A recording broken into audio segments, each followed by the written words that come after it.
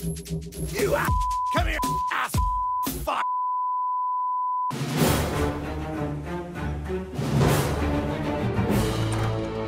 Mr. President, the CDC is on the line. They need to speak with you urgently.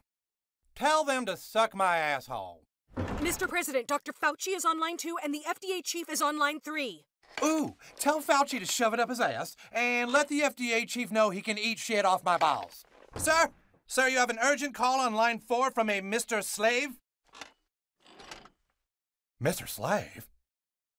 Okay, go. Yes, this is the President of the entire United States. Hi, it's Stan Marsh. Stan Marsh, where's Mr. Slave? I'm sorry we had to get your attention. Listen, we're being kept at the school, and one of the students here is really sick. Oh, for Pete's sake, here we go again. Just deal with it, I am busy. No, Mr. President, please. You gotta come back to South Park. Our teachers are shooting people. Everyone's arguing, and there's a facility outside of town that found the pangolin and are working on a vaccine. You might be able to stop the pandemic. Why would I do that?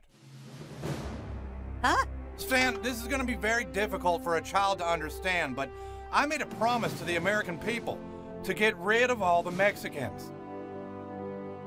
The pandemic isn't just killing Mexicans. It's killing a lot of them. I've gone over the statistics, Stan. All I have to do now is sort of guide the avalanche in the right direction, and I'm fulfilling my promises to the American people. I was doing a crap job until this pandemic happened.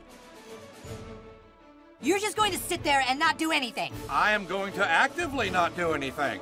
And you can eat shit off my balls and die. God damn it!